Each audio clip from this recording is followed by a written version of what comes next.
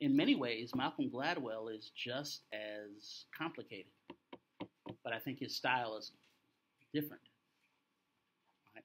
This reading, this tipping point reading, I just asked you to do two things with it, right? I asked you just to do two things, and that was tell me about the title, right? What is a tipping point? And then be able to tell me something about these examples. Right? What we're going to do is we're going to actually use both of these concepts this entire term to unpack the history we need to deal with. But we got to understand what they were arguing first if we're going to do that. So what is a tipping point? What comes to mind when you hear this term, tipping point? Somebody saw you reading this reading in Starbucks. What would you say when they asked you, hey, what is a tipping point anyway? What kind of word association comes to mind? We'll talk about what a tipping point is, and then we'll get into just a couple of examples and then take a break. What's a tipping point?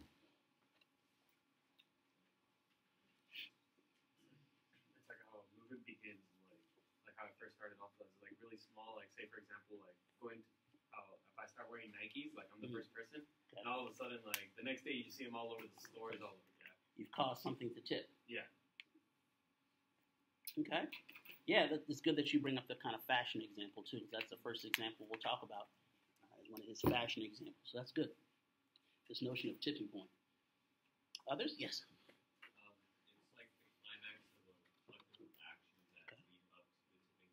Okay. This moment when everything changes, right? He talks about that in the text. It's the point where everything seems to change all at once. We can think about September 11th as a tipping point in American history, not the only one. There are many tipping points which we will study: Civil War and Reconstruction, and Revolution. All these sorts of things might be tipping points. These moments where everything changes. Yes. Good. Drastic change. This is another good one. Now, again, this always struck me because, in my training as a historian, we were really taught to deal with cause and effect, like long-term factors, change over time, to pay attention to such things and kind of see how things work. So, for example, if you're looking at, the history of the U.S., okay, you have a revolution and a Declaration of Independence and a constitution put in place, and then, okay, what's this nation going to look like, right? How do we imagine this nation being formed? And then suddenly things seem to keep happening that are fortunate for us. 1803, the Louisiana Purchase will kind of fall into our laps, right? We'll write a check and double the size of the country, get 13 states out of it for only $15 million, right? That's less than Mike Trout makes. That's fantastic, right? The size of the country doubles. This is great. Maybe we'll eventually achieve manifest destiny, reaching the Pacific Ocean, even though that term didn't exist yet. We already had it in our minds. So this is fantastic. Well, now we have all this new territory. How do we imagine that territory looking? Immediately, issues will emerge about Western expansion. Should these new states be slave states or free states? There's going to be conflict around that. How are we going to manage that conflict within this imagined community? For a while, we'll manage it through various compromises, which we'll study, 1820, 1850. But eventually, we're not going to be able to manage that conflict. Right? It's going to lead to civil war. So historians are very comfortable with like long-term factors and change over time, right? 1800, 1803, 1804, 1805, 1806, and then 1861, shots are fired. We're at civil war, right? Gladwell says that's great. Those long-term factors are important, but you got to look at that tipping point, right? That moment where everything changes, maybe never to go back the way it was before. Maybe an even better example. The Great War. The Great War, which we now call World War I. The Great War in world history is a very important tipping point. But I would argue that you have to understand the tipping point aspect of it and the longer term factors. Otherwise, it doesn't make any sense. June 28th, 1914, the Archduke Franz Ferdinand is killed in Serbia. Right? Archduke Franz Ferdinand and his wife get shot. June 28th, 1914. Within a month, the world is at war. Like, wait, what? People get shot every day. Why does this lead to the death of 10 million people? So yes, that was a tipping point, but you also had to understand these longer-term factors if you're going to understand that event. One of those factors is going to be nationalism, national rivalries. Rivalries between Britain, Russia, Germany and Austria-Hungary and these other nations, right? Britain and Germany are modernizing, they're industrializing, they're trading with each other, but they're also both looking at each other suspiciously, right? Man, your Navy's kind of looking pretty good there. Maybe we need to build our Navy up. So even though they're trading partners, there's some tension developing. This national rivalry and tension, this competition for colonies, of which we were a British colony for a long time, right? This tension is ultimately powerful enough that even family members will kill each other. Right? The leaders in Russia and Germany and England are cousins. How are they going to be in a war for 4 years, killing each other? Because nationalism is that powerful. Rivalry is that powerful. Even to overcome blood relationships. So I would argue, to understand the Great War, we got to understand that June 28th event that also had to do with nationalism. But we also have to understand these longer-term factors, economics, politics, nationalism, so on and so forth. Right? So yeah, I think this concept can help us in a number of ways, right? This concept can help us in a number of ways. Gladwell talks about epidemics, right? Epidemics. This term, we know what an epidemic is. I've been feeling under the weather, so if I came in today and sneezed over on this side of the room, I'm sorry. I sneezed, right? Just all over you guys. It's all wet. Just, I'm sorry. Let me stop. You guys on this side are laughing at them like, ugh, nasty. Oh, my goodness, that's horrible, right? Like, I bet you he's going to get sick. You might expect the next person to get sick and the next person. But we know epidemics don't work like that, right? It doesn't have to go one person to one person. I might sneeze on this half of the room, and by the end of class, this whole room is just Seikani virused up.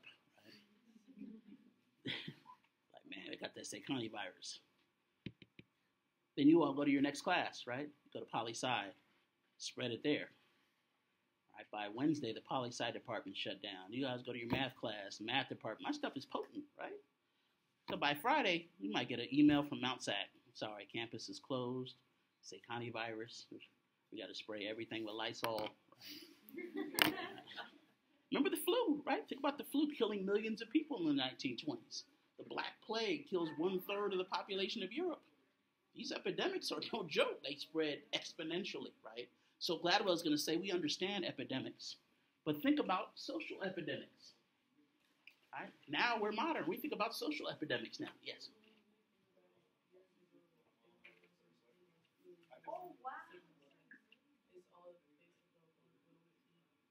It's all based on food. There are a lot of theories about it having to do with our food intake. That's something I got to do more. That meat itself causes it. Perhaps. Are you vegetarian? I need to get some game from you. I got to do some things differently. Like for real. I got to do some things differently, health wise.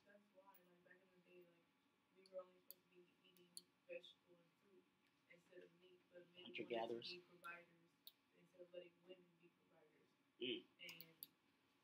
This is going to come up in terms of our study of early colonial America too, when colonists interact with native people, where women are doing the agricultural work, right?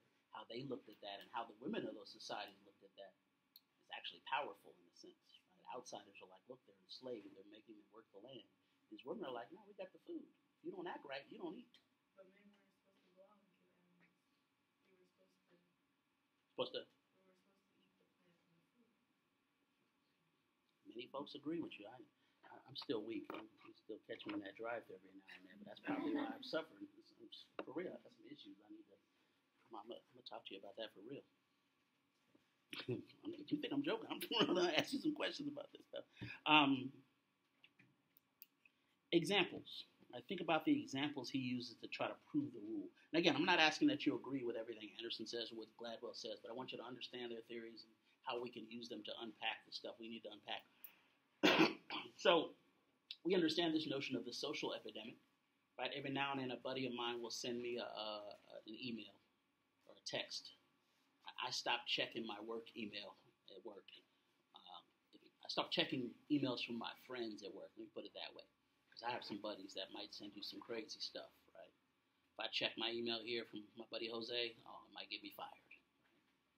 He'd play a joke on me, and he'd be like, But anyway, a lot of times they'll send me stuff that's very nice and very surprising. I'll get an email from my buddy Jose. And it'll be like a little kitten playing the piano. Look at this, it's cute. I'm like, oh man, you're a thug. Why are you sending me this? But I like it. It's cute. And I look down at the bottom of the email. It says 310 million views. What do we call that? Something goes viral. Right? Social epidemic. Right? Think about the technology we now have that something can go viral much easier than it used to be able to back in the day. Right? So we understand this. We understand this completely. So that first example, right? You may have been a little bit baffled. You're reading this article, and the very first example on the first page is about some shoes. What's going on with the shoes on page 1? You might have been reading this and like, why in the world does Sekani have me reading about some hush puppies? What's happening with hush puppies? Go ahead. They weren't stylish, and then one person wore them in New York City, and then they just in a specific town in New York City. Okay. So yeah, these hush puppies are out of style. They're out of fashion, right? We talked about this fashion example. But something's going to change. And Gladwell is interested in this example because something tips. And he wants to understand why it seems to tip. Right? So yeah, these unknown individuals, probably young people, start wearing these hush puppy shoes. Right? Now I imagine, because back in the day, I used to ride skateboards. I was a skater back in the day. Had a half pipe in my front yard and everything. I was so popular. Had a lot of friends, not just imaginary. Now that I think of it, maybe they were just coming over to ride my ramp. Maybe they didn't really like me at all. I'll think about that later, right? So anyway, skaters, and think of like hip-hop kids today, right? We feel like you can take something that's not even stylish and make it look cool, right? You can take some shoes that aren't necessarily the most expensive or the most up-to-date and, make them cool. I remember as skaters, we did that a lot, especially because we didn't want expensive shoes on a skateboard. You tear them up. I had a pair of Jordans one time, tore them up on a skateboard. Never again. Never again. And so I imagine these young kind of hipsters, as they call them, wearing these hush puppies, right? They probably got them cheap because they were no longer in style. They might have got them at the Salvation Army, $2. So they're doing whatever they do during the day in New York City. Now, it's one thing that they wear them, but think about the significance overall here. It's not just that they were wearing these shoes, these no-name people, but it's that some significant figures, some powerful figures see them wearing these shoes. So imagine Ralph Lauren comes up with like, oh my goodness, are those hush puppies? I haven't seen those since 1984. Oh my goodness. Tell you what, I'll give you $1,000 for those shoes. Now, if Ralph Lauren walks in here right now and offers me $1,000 for my shoes, I'm walking home barefoot. Right? But it's because he's so powerful that this is going to tip, perhaps. Right? That this is going to tip. So, yeah, a group starts wearing them, but then the right people see them. Ralph Lauren is like, man, I'm going to put those in my spring line in Paris. Right? People see them in the spring line in Paris, they go viral. Suddenly, hush puppies are back in style. And fashion works that way, right? Fashion, you try to push the envelope. You try to do stuff that people aren't doing. Right? So we can understand why something might tip in some unexpected ways. This is why Gladwell is interested in the example. Think about how there might be some unintended consequences. Those little skaters or whatever, they weren't wearing it to cause it to tip. They were just doing what they're doing. But suddenly it's going to tip because of these factors involved. Right? Now, I always imagine the owners of the Hush Puppy factory, they're at Starbucks having a meeting like, man, our sales are down again. We need to close the factory. Right? They close factories. They're no longer advertising. And suddenly somebody gets a text message, right? One of them's like, hey, I just got a message that sales are up 500%. And they look around like they think their bosses, they think their co-owners are playing a joke on them. Did you just send me this text message? Another lady board member is like, no, I didn't send that. I just got the same message. Sales are up. And they're baffled. Why? Because they didn't have a Super Bowl commercial or any kind of advertising budget increase. These things tip for unexpected reasons. Unexpected reasons caused it to tip. But it does. Think about the power of television, the power of internet, something going viral. And Anderson, in his Imagined Communities, was talking about how things like the printing press helped form these communities, right? Help expand communities. In the 1920s, radio, right? You listen to the same radio show in New York or LA. It helped form a national community in that way. So these hush puppies may tip for some unexpected reasons. We understand this in terms of fashion. I'll give you one more example real quick. 2008, Michael Phelps, the swimmer, right, gold medal swimmer, is just mopping everybody up in the pool, right? He's like swimming backwards with his eyes closed, winning gold medals. It just seemed almost easy for him. He was just so spectacular, right? Michael Phelps' mom became a star in the 2008 Olympics. Unknown before. She's a housewife in the Baltimore area. And she became a star because she's doing what moms do. She's proud of her child, right? Oh, go, baby. Go. She's cheering. They're like, look at Miss Phelps. Once again, her son has won an 8th gold medal, right? Well, imagine Michael Phelps goes home. Michael Phelps' mom goes home, and let's say she's doing something. She's doing the dishes at home, right? And the phone rings. She picks up the phone. Michael Phelps' mom. That's how I'd answer the phone. Michael Phelps' mom. And the voice on the other end is like, hey, Miss Phelps, how you doing? Well, I'm doing well. First of all, congratulations to your son. He's doing fantastic. We're so proud of him, right? He's really doing the country proud. 8 gold medals. This is fantastic, my goodness. Oh, thank you so much. We're proud of Michael. He's really turned out to be a great boy, this and that. They're like, but yeah, we actually called to talk to you. Oh, really? Me? Wow. Yeah, we noticed the black and white blouse you were wearing at the semifinals of the 200-meter breaststroke, let's say. She's like, oh, yeah, that's my favorite shirt. I got it from Target. It's only $19, but it's so comfortable. I love it. It's great. I wear it as much as I can. And they're like, yeah, that's what we want to talk to you about. This is Target calling. If you wear that shirt again to the finals, we'll pay you $450,000. Now, I would have dropped the phone in the dishes at that point. I would have dropped the phone in a bunch of dishwater. I had to get a new phone. Now, if my phone rings right now and somebody says, say, Connie, we like that blue and purple shirt you had on. If you wear it to school tomorrow, we'll pay you $450,000. Guess what I'm wearing tomorrow? Guess what I'm wearing the day after tomorrow? Guess what I'm wearing every day this summer? And eventually, you all are going to complain to my boss, like, say, Connie needs to really wash that shirt. I'm like, nope, I'm wearing it every day. Every day they pay. Now, why would they do that? Are they just really nice people? But she's unknown. She's not a significant person. Why do you think that offer might be extended to her? I heard something, but I couldn't see. She's like famous for her son, so like if people see it, they want to like follow it. Okay. Yeah, she wasn't famous before the Olympics, but she becomes so. She becomes an influencer, powerful in this way. I saw the same thing with Michelle Obama in the White House. She came in and said, look, I'm not going to wear all these $10,000 dresses. I'm going to try to find everyday styles that people have at Target. So all of a sudden she wears it, it's sold out, right? It tips. So it's actually in their economic interest to get Ms. Phelps to wear this again, right? Think about the Olympics. 200 plus nations competing non-violently. Right? All these flags. What happens in the Olympics before the games begin? Opening ceremonies. You march in with your flag, right? Represent your nation.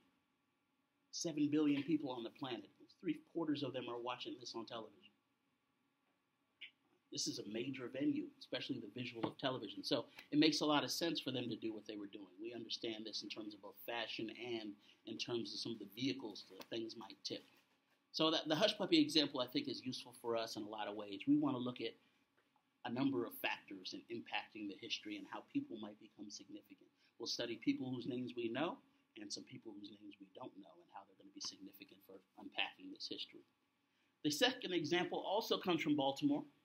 Right, what happens in Baltimore right around 1993, 1994, according to Malcolm Gladwell? What's going on in Baltimore around that time?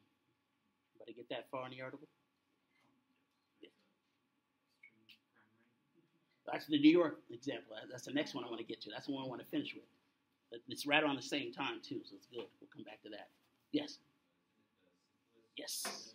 Yes, there's an outbreak of syphilis, a syphilis epidemic in Baltimore around 93, 94. Now, syphilis is an ancient disease, right? Why are we so interested in it in 1993, 94? Gladwell feels like we can understand some of the factors involved, perhaps, in it causing it to tip in 93, 94.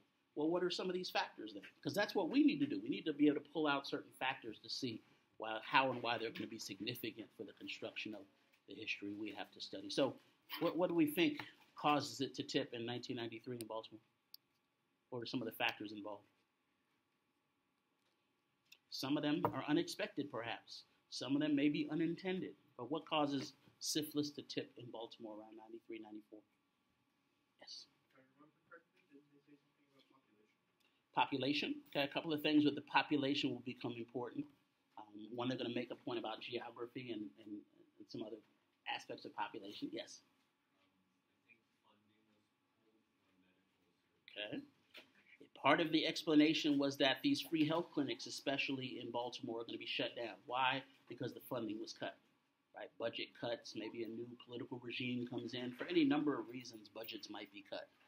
Now, what this forces us to think about is how institutional forces, right, how larger forces may impact individuals. Right? That's part of what we have to be able to deal with. How is it that bigger, overarching forces may impact ordinary people? So he kind of treats this, Gladwell does, as a mathematical formula. Right? And it's kind of something like this. I appreciate Gladwell's ability to use everyday examples. I think his ability to break down kind of complicated math into like stuff I can understand because I'm not a math person. So he basically lays it out like this. If before the clinics closed, you had been infected with syphilis, maybe you start feeling bad 3-4 days after you contract it, let's say. Maybe within a week you go to get help, right? Like, I'm not feeling well, let me go get a shot, a pill, whatever it is you get, right? Let's say that happens within a week because you got a local clinic that's free that you have access to. But now all of the free clinics are closed. What if now the nearest hospital is 30, 35 miles away? Or you have to have insurance to get in. You have to have a car to get there, which means you got to get a day off work. Maybe now, instead of waiting 3 or 4 days to a week to get treated, now you wait a month. Maybe I can't get a ride until a month and a half. Right? So Gladwell says that that's going to, in and of itself, cause things to tip because you're infected longer. Right? You have the ability to infect others longer. Just simple mathematics. So again, I'm not saying, some man in a suit in a dark room is like, I'll close all the clinics, and that's not what I'm getting at with this example, right? But even an unintended consequence may have these types of results. A few years ago in California, we were having educational cuts, right? Budget cutbacks at the community college level. They weren't hiring here for a long time. Thankfully, 3 years ago, they were, and I got a job here, right? But before that, they were not hiring people. What happens if they don't have enough History 1 sections? You can't get your classes in time. It takes you longer to graduate. Transfer. These unintended consequences can impact individuals. It's the state school, right? It's supposed to be serving the state. What happens if we can't? Because of money reasons. So economics is important. This is one important factor, these closing of these clinics, even if it may be unintended. What other factors, though? We'll move quickly so y'all can go take a bathroom break. I know you're tired. Besides the closing of the clinics, what else impacts it? You didn't get that far. I know you didn't get to the New York example. I think the New York one was after. Yeah. Drug culture, right? The drug culture is going to be mentioned in this one and in the New York crime one. This idea that folks engaging in certain risky drug behaviors may also engage in more risky behaviors that may spread syphilis, right? So the drug culture is going to be important with this. But, drugs weren't new, right? Even crack had been around for a decade by 93, 94 at least. And so it's a factor, but maybe it's not the only factor in this case. But it is a factor, definitely. Other factors you remember? What else causes syphilis to tip in Baltimore, Maryland, 93, 94? The location. What about the location? You had people from the richer neighborhoods going into the poorer neighborhoods to get the drugs. They would get syphilis as well and bring it back to like other neighborhoods. So it could spread, it could tip, it could leave this confined area. There are two ways that's going to happen. One, like you said, maybe it's connected to drug purchasing. And sort of where people live, the geography of this is important, right? Gladwell makes the case that housing itself plays into this. In addition to the drugs, housing itself. One example he uses is the destruction of public housing, low-income housing. Now, when I lived in Maryland, I got to see some of this because like the Inner Harbor, Maryland, is like a touristy area where the harbor is, a lot of shops and stuff, and they built these like $1 million condos overlooking the water. Now, surrounding a lot of this is a very low income area. So some of this housing was constructed after the destruction of low income housing. Now, I'm not get into all the politics of that. There are various reasons why that may or may not happen. But let's look at this as a math problem first. Let's say you have a low-income housing project, holds 1,000 people. You tear it down, and in its place you build $50 million condos overlooking the water. You already have a math problem, right? Because at least 950 people are no longer going to have a place to live that had lived there before. Now, it's probably worse than that, right? Because if you were in low-income housing before, you probably can't afford $1 million condo the next day, right? So what happens is one group gets moved out, the other group moves in, whatever. You have a mathematical problem on some other issues. So Gladwell argues that whereas before the syphilis outbreak would have been contained to maybe one neighborhood or one community, like you said, it's going to spread outside of that community. People that now need a place to live might go to a different part of Maryland, different part of Baltimore, different part of Maryland. Some of them may go live with their cousin in New York or find a job in Virginia. And so it leads to a spreading, a tipping of the epidemic. In addition, they're not getting treated as quickly, so it can lead to this tip. This is at least part of the explanation. Think about how all these factors may be working in tandem in some ways, even if they seem like unintended consequences. It's interesting in a sense, right? It's interesting. What we want to do is be able to use this to unpack a variety of factors for getting at significance. Now, last but not least, the New York crime example, right around the same time. Something happens with crime in New York right around 93, 94. What happens with crime in New York right around 93, 94? Yes, first they're talking about how bad crime was, and then all of a sudden it seems to drop. Now, this always makes me think about Biggie Smalls' first album, right? He's talking about Brooklyn, Vietnam, and AKs and AR-15s and this and that, right? Gladwell is telling stories about people sleeping on the floor, right? Because they're afraid to sleep in beds high, bullets might come in while you're sleeping. And suddenly it seems to tip. Suddenly it seems to stop. And of course, everybody is like very interested in this. Why? Because everybody wants safe streets. And immediately several parties come in and say, oh yeah, it's because of us.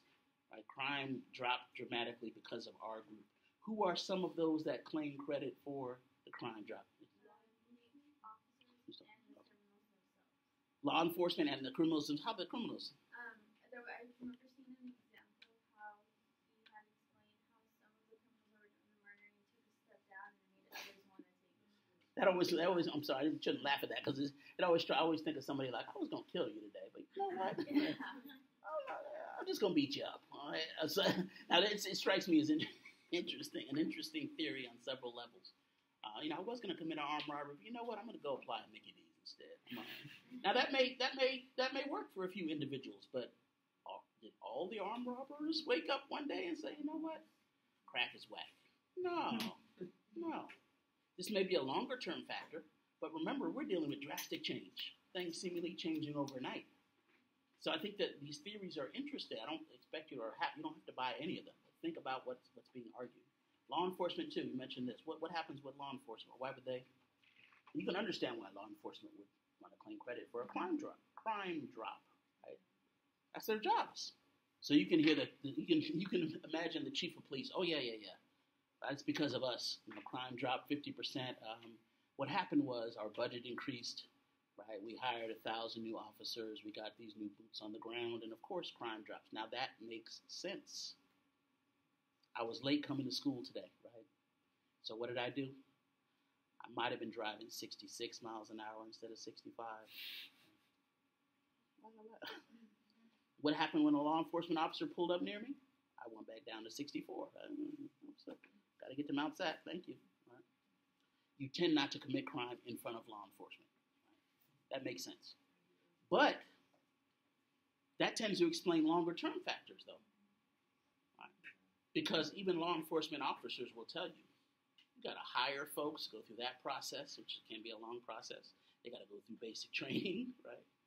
They got to usually be paired up with a veteran officer to learn the streets, to learn what it is their job they're actually supposed to do, learn the communities. That can take a long time. Sometimes it never happens, right? That can take years to become an effective law enforcement officer. So even veteran law enforcement folks will say, nah, it takes years for that to kick in. It's not going to happen overnight.